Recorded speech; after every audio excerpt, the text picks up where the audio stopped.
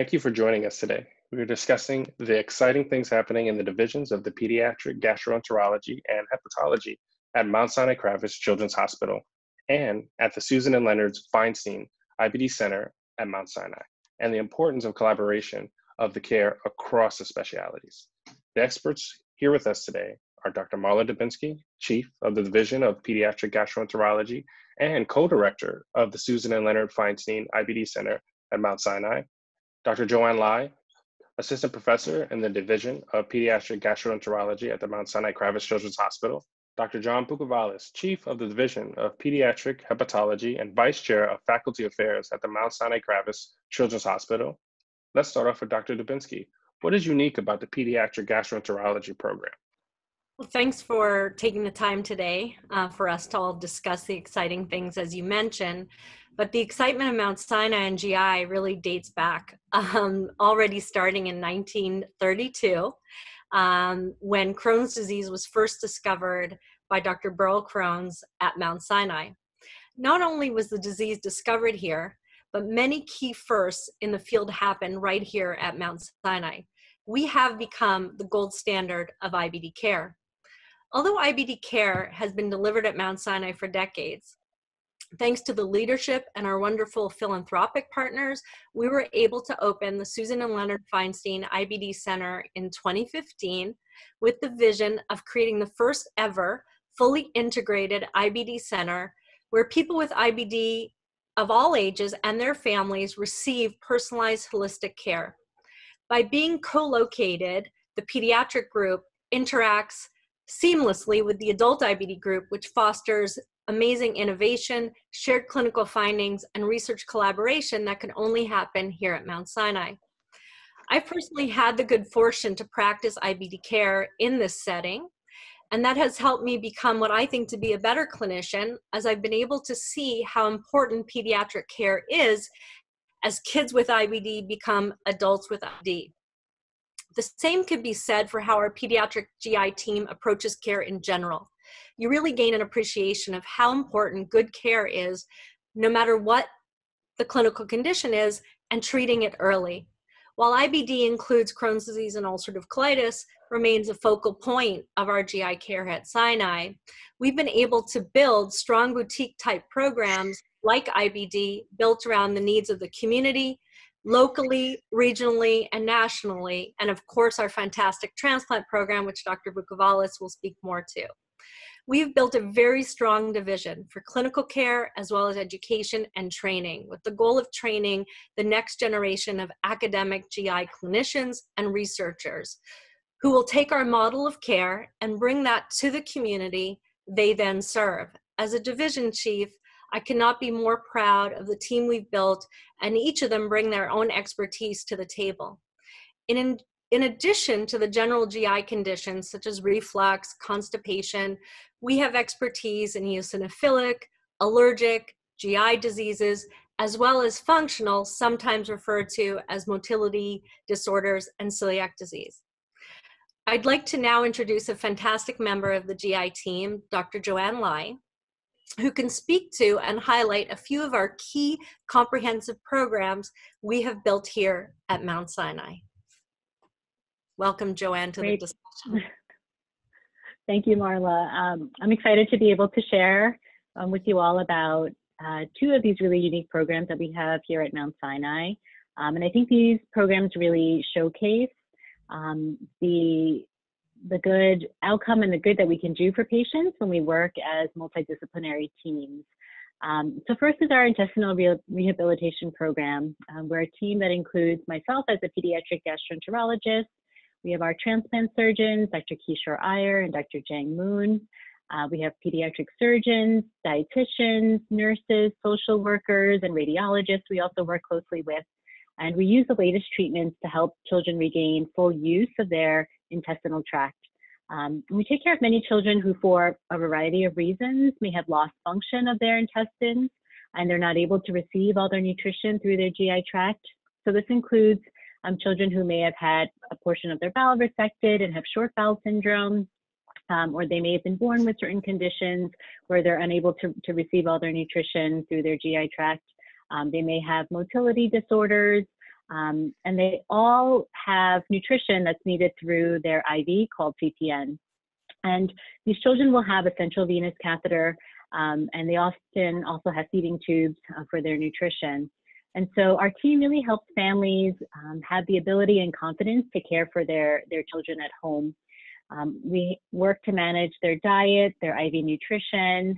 We use medications and surgeries when it's appropriate to restore the function of their intestines so that they can grow and thrive.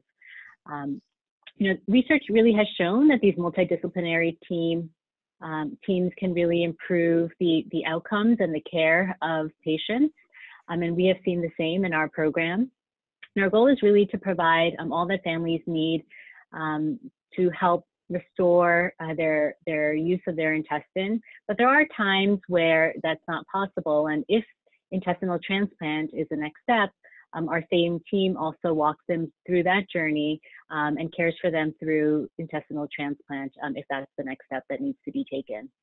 And I've always been drawn to care for children with these complex disorders, and especially this intestinal rehabilitation program really allows us to be involved in the care of children from very early on in life, sometimes from day one in the NICU, and we can walk them through a journey that can be sometimes long and hard, but we are able to really celebrate the little steps and accomplishments that come along the way. We are really celebrating when children are able to have their central line removed and they're able to eat and grow with use of their GI tract. In a similar way, I've been working with a team of other pediatric subspecialists, including pediatric pulmonologists, ENT doctors, to start this aerodigestive program. And so this program takes care of children who have disorders that involve their upper airway, their lungs, and their GI tract. And so these are also patients who may have a variety of different conditions that they could have been born with or developed over time. And often there are many specialists who are involved in their care. And so this allows patients and their families to come to one place where they're able to meet with all these different specialists. We meet together as a team both before seeing the patient and after, so that we can come to the family with a unified plan of care. So rather than seeing different providers at different places who may say different things, we're able to really speak and work together as a team and communicate that to the families. And sometimes if there are procedures that need to be done, like endoscopy or bronchoscopy, we're able to do that together so that patients don't need to undergo multiple examinations and multiple episodes of anesthesia. And this is really beneficial for our families as well. So these are just two examples of this multidisciplinary team approach to care for our children and their families. And I think it's a really great way that we can provide really unique and special care for our patients with complex medical needs. Perfect. Dr. Bucuvalas, what is unique about the pediatric liver and transplant programs at Mount Sinai? Yeah, I think Marla outlined it very nicely. We're essentially a hospital within a hospital, and what happens here that's special at Mount Sinai is our close interactions with our adult colleagues and with other specialty groups. Our liver team, specifically the hepatologists, Dr. Ronan Arnon, Jamie Chu, Irini Batsis, and myself, all come from different backgrounds and training, have different connections, so we then can bring in expertise from outside of the center. And through our connections, not only within the tri-state area, but across the nation, essentially across the world. So when you're coming to see us, you're really speaking, there's a whole group of people that are behind us, helping with information and decision-making. At the same time that that's going on, we have very exciting research going on that's bringing new knowledge into our group, but ultimately the overall goal is to really improve the outcome for kids who have liver disease. And this can be as simple as just some simple medication, change in diet, but it also can go all the way to transplant. And we're lucky enough to be part of the Recanati Miller Transplant Institute led by Dr. Sandy Florman. And that is a internationally recognized transplant institute, and we're a part of that. We get to use their expertise and their infrastructure as a foundation for our pediatric program. And this is really exciting. At the same time, we get to interface with our metabolic physicians, Dr. Diaz, Dr. Oshie, both of whom are experts, and we actually, for inherited disorders of metabolism, which are increasingly treated with transplant. This is a very exciting opportunity in which the two groups coming together, the whole truly is greater than the sum of the parts. So I think the combination of these, the commitment of our four core people, physicians, our nurse coordinators, our core team, the transplant surgeons that support us, Dr. Iyer, I think that Joanne mentioned, and Dr. Moon, and Dr. Florman, of course, the entire Transplant Institute, and the interfaces, so we have multiple different people, gives us a really unique environment, but in the end, it's focused on the patient. And that's where we, as Joanne and Marla both said, that's what our ultimate goal is. And we're just pushing the envelope. We are not satisfied. And our commitment is not just for a 1-year survival or a 5-year survival after transplant, it's really 80 years. And that's the kind of commitment that we have. And I can say that I'm really proud of our team. They are not only colleagues and professional colleagues, but people whom I respect for their honesty, their commitment, and their genuine excitement about being part of this great opportunity. A question, how is the access of the liver and the GI team, how do they work together? How do these two areas of expertise line up and collaborate? Although we're separate in terms of sort of the group works under the Transplant Institute, and we more so work under Pediatrics as a division. John and I are in step and in sync, because at the core of liver and GI is our fellowship, right, and the collegiality that we as colleagues all at the center want to really build a future legacy of leaders. And if we can do that in transplant, and we can do that in the variety of GI disorders that we manage, we've been successful. For John and I, it's about building a legacy. It shouldn't stop with John and I. It needs to continue. And our job, as leaders and as chiefs, and Joanne is also one of the associate directors of the fellowship program. Our goal is centered around training the future leaders. And I think the fact that John and I both agree as to the purpose of having a cohesive team, because as he mentioned, his team, we have Dr. Benkoff, Dr. Pittman, Dr. Spencer, Dr. Duncan, along with Dr. Lai. Everyone is sort of building their niche, building that boutique that we can offer. And I think that's how John and I are training our young faculty as well as our fellows. So John, maybe you have some additional words about how we've integrated our philosophies into training the future leaders.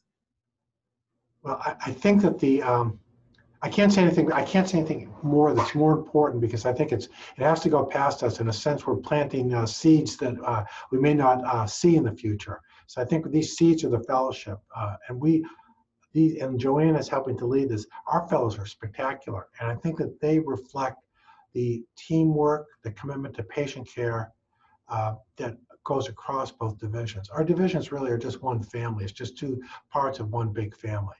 And I think the closeness that we have, both how we're close to each other, we see each other every day, but it's not only a physical closeness, it's actually an emotional and a shared understanding of what we're trying to achieve.